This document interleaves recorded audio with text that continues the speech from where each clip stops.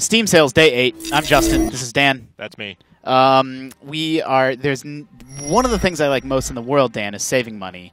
So that's why Steam sales, the Steam Summer Sale, is one of the most wonderful times of the year. Your frugality is renowned throughout the office. It's true. But only when it comes to like PC games. When it comes to iOS, which is my main beat, I'll pay any amount of money for anything. It's crazy. So, for example, XCOM, which right now is twice as expensive on iOS as it is on PC. It is. We're in some sort of crazy Candyland. It's not a Candyland at all. No, XCOM is $10. You say yes? I say absolutely yes. I mean, there is no reason why you would not buy that at $10. XCOM was it actually didn't end up on IGN's Game of the Year list, but it was hotly contested.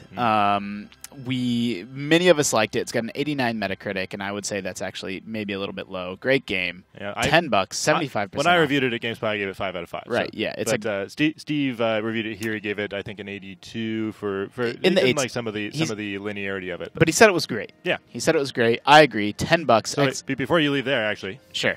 We're talking about the DLC here. Do not get Slingshot. It actually makes it worse. Nope, no Slingshot. But do get Elite Soldier Pack if you want to be able to change the colors of your troops, which I find, that's worth $1.25. Sure, it's certainly not $5. I mean, that's the thing about these Steam sales is everybody talks about the games, like, oh, you get XCOM for $10, but there's also overpriced DLC that suddenly becomes more reasonable. Yeah, for $1.25, I'll get something like that. And that's one of the things that if you get on iOS, you can't get that. You can't change the color of your troops. Yep, not yet anyway.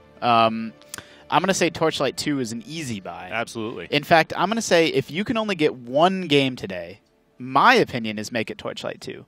I'd say XCOM, but sure. Actually, I reviewed both of these games at GameSpot and gave them both 5 out of 5. Yeah. So fair enough. I mean, you can't go wrong with either one. You say XCOM, I say Torchlight. It's a great loot game, great Diablo style game.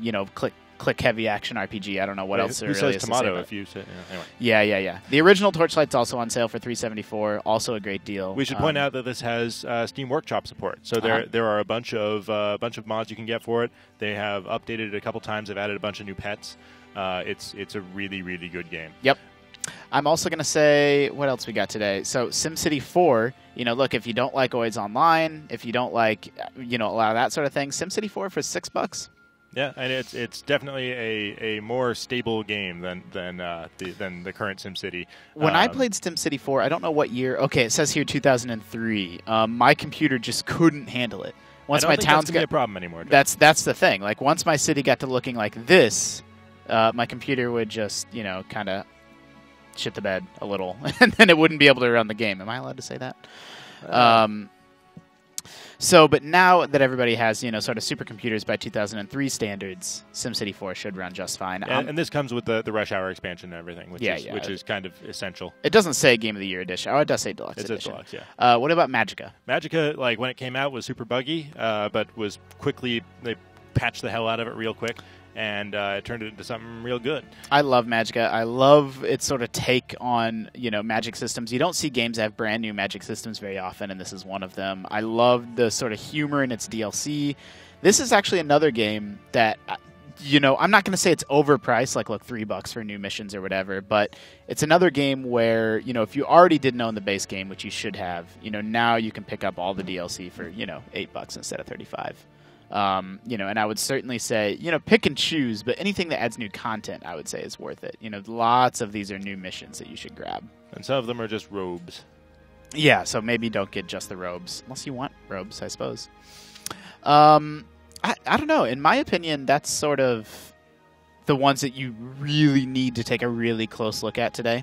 Well, I would say, again, we're back to a situation where my top 3 games of last year you can get for $20. It's insane. Which are XCOM, Torchlight 2, and FTL, which is $5 today. Yeah. I mean, I'm not a big Call of Duty guy, so, I mean, look, if for some reason you don't own Modern Warfare 3, they don't go on sale often.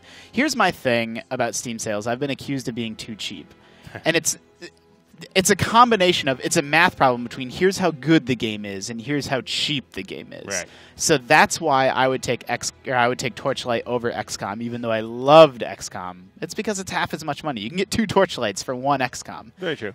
Same thing with Far Cry 3. Absolutely love the game, but $24. That's outrageous. It isn't Steam sale time because for $24, it's like Deus Ex was $3. It's ridiculous. Now, I just want to take a moment for a warning, do not buy Infestation Survivor Stories. Nope, don't buy that. That is the War Z by another name, which they had to change because they were sued by World War Z for a name confusion, which was the entire, between that and DayZ, they were going for maximum name confusion there, getting people to buy it thinking it was a tie-in to, or the DayZ standalone. Yep. It is not. It is. We gave it a 3.0 at IGN. Do not buy it. Do not buy. Do not want. It's not worth $374. Binding of Isaac out of the flash sales. We'll blast through these super quick. Resident Evil. I like indie games, but the werewolf game, Port Royal 3. Yeah. But Binding of Isaac, easily worth $1.25. A good action roguelike. Yeah, and the it's community kind of a choice. randomized Zelda almost. It is. It is like a randomized Zelda. That's actually a really good description. Risen 2, I am a big fan of. I don't know about its Metacritic. I didn't read other people's reviews. I don't know why they didn't like it. I think at launch, the combat was a bit wonky, and they quickly patched that and revised it, and that made it a much better experience overall. If you like pirates and sort of exploration, open-ended games, I would say Risen 2 is easily worth $5 or $7.50 for sort of the Game of the Year version, or not Game of the Year, but the one that includes all the DLC. Gary's Mod we should not leave out. Gary's Mod is $2.50. Yep. It's like by itself, it's not actually much of a game, just a kind of a tool set for going nuts and posing your source game characters however you want. But there are a bunch of mods for Gary's Mod, which would turn it into some really crazy games. So summing up, if you get one game, either make it Torchlight or XCOM, you should also consider Magicka, SimCity, Call of Duty or Far Cry, Gary's Mod, and Gary's Mod. Skip Van Helsing. Skip I guess Euro Truck. I don't know enough about those crazy sim games to really comment on that. Van Helsing, just for reference, is another action RPG. It's nowhere near as good as Torchlight 2.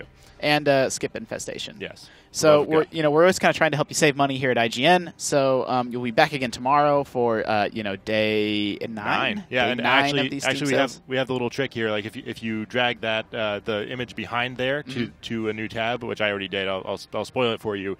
It is Skyrim will be on sale tomorrow. Ooh. See, I don't have the Skyrim Game of the Year edition, so maybe I'll grab that too. Yep. Cheating. That is a nice little tip. It is. Everybody at home, thank you for tuning in. Dan, thank you for joining me and dropping some PC knowledge bombs on me. Remember, we're always spotlighting the sort of all the sales happening on the App Store, so make sure you are keeping it locked to IGN.